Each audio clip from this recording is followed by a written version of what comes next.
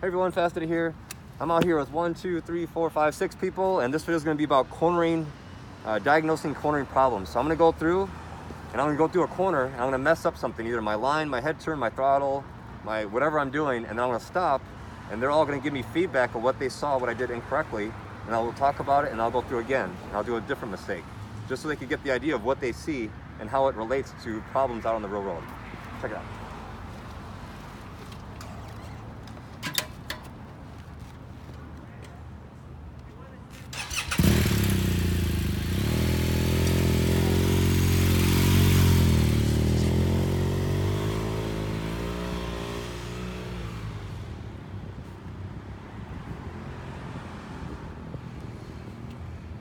You guys ready to give some feedback?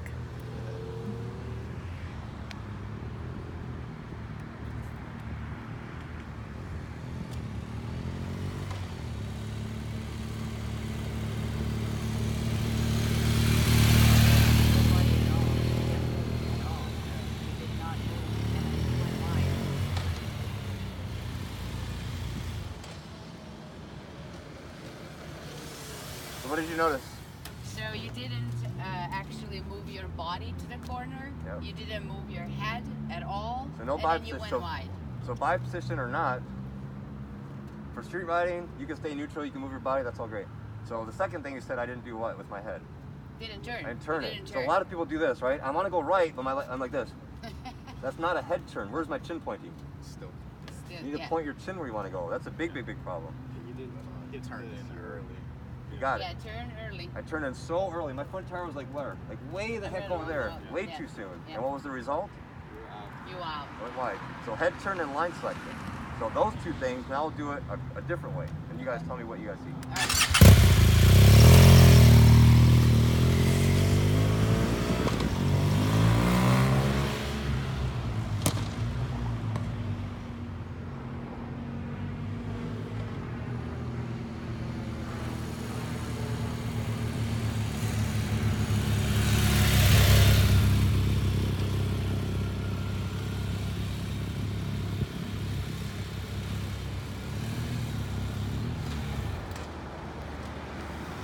So what was the end result? You went wide. I'm dead. I'm going left, and on the line, it's the guardrail. At the edge of the cliff, it's a parked car, I went wide. But now I turned my head, and now I start on the outside. Why did I go wide? Because you didn't, body position wasn't there. Chip and in. then your, Say it again. Tip in. I stayed wide the whole damn time. I never committed. I never turned the bike. You got to decide. You have to decide, I want to turn the bike now. If I'm going left, you need to push left to go left. You're not counter steering. You're just hoping the bike will eventually make the corner. Instead of being in control of this piece of machine, I'm hoping the bike will do it for me. I hope I make it, and you realize, oh crap, I'm dead. Or I just flew off a cliff. So I'm just barely leaning the bike, just hoping maybe I'll make it, maybe I'll make it. So I'll do the exact same thing, exact same speed, but now you'll see I'll make a conscious decision. I want to turn the bike now. And you guys tell me the difference.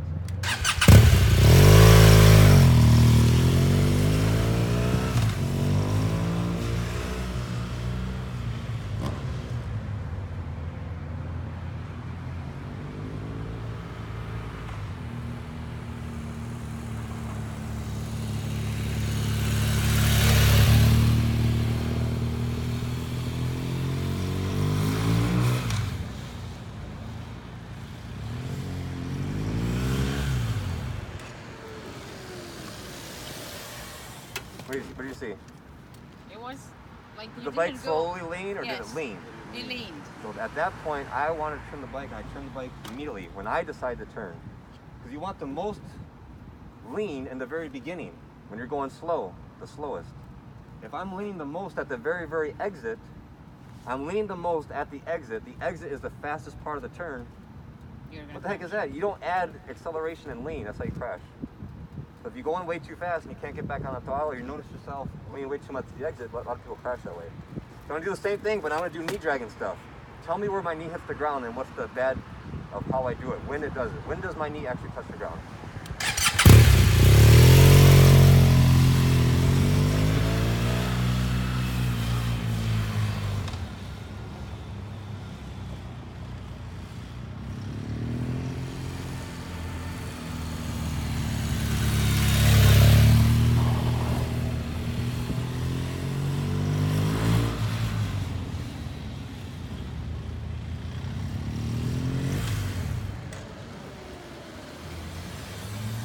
early. So when did it hit the ground? Over here. So I start on the outside, right? Yes. I'm going left, so I start on the outside, and it hit in the beginning. Yeah. Before halfway, definitely, right? Yes. Now Early. Now if my knee's touching the ground before halfway, that means I'm leaning enough to get my knee to touch the ground. So I'm leaning the most in the beginning half. At the second half, was my knee on the ground? No, Coming because I'm up. pushing the bike upright as I'm coming out of the corner, less lean, less risk. Now tell me the difference.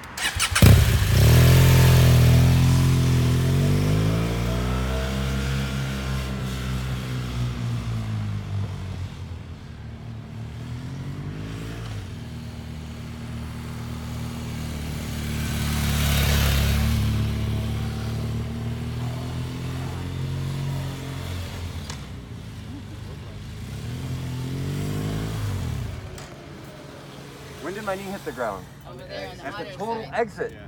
Yeah. Now I'm leaning the most at the exit when I'm going the fastest. That's insane. It didn't even immediately look like you didn't even have as much stability. Exactly. I'm at the exit of the corner, I'm rolling on the gas, I'm like, holy crap, and now my knee's still on the ground. That's the problem, is people trying to get their knee down.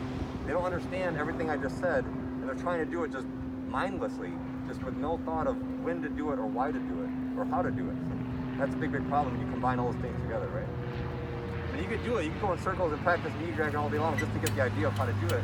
When you apply it to a real world scenario where you have to put in throttle, line, vision, body position, speed, everything together, there's so many different levels of now of when your knees should touch the ground and why is it beneficial to do that. So just to get a different perspective, I'll go right. I'll do a couple of the same mistakes.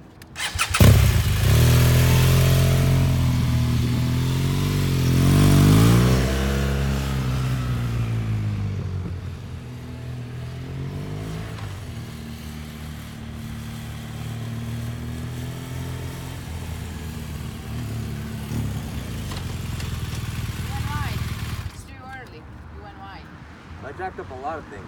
I went wide, that was the result. Why did I go wide? What did I do wrong? Turn the bike. You didn't turn. Turned the bike. I was kind of hoping the bike would turn eventually. You didn't turn your head. Didn't turn my head. I'm looking down at the ground. I had to roll off the throttle, which made me go like this. The suspension was all jacked up. But my knee hit the ground, right? And that's cool. I look cool. How cool do you look? I just crashed. Ridiculous. No knee dragging, no nothing. So 99% of the time I'm on the street, only thing I move is my upper body. But if you have line selection, vision, throttle, all those things down, you can take this corner really easily, smoothly, and a lot safer without trying to do knee dragging stuff like the track road girls. And I'll do it like that with just upper body, but I'll go even faster. And it'll still be safer than what I just did, even at faster speeds.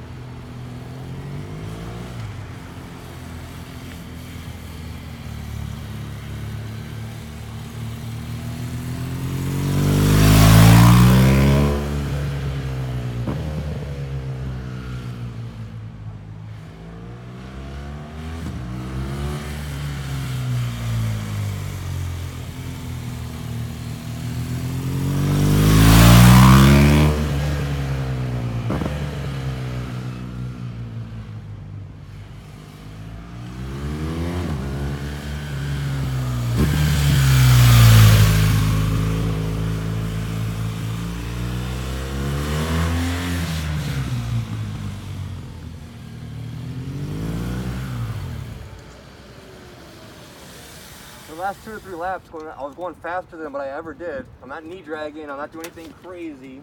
Because people try to do all kinds of Marquez stuff like this, but they're going over the double yellow line. Who cares how good you look if you're dead, if you just crash face first into a car. If you're doing stuff you have no experience of doing or education.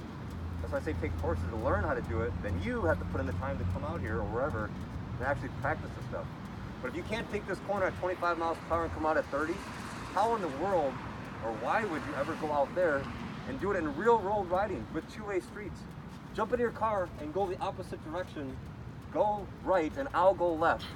You go 25, I'll go 25. Who would be comfortable doing that right now? You. Yeah.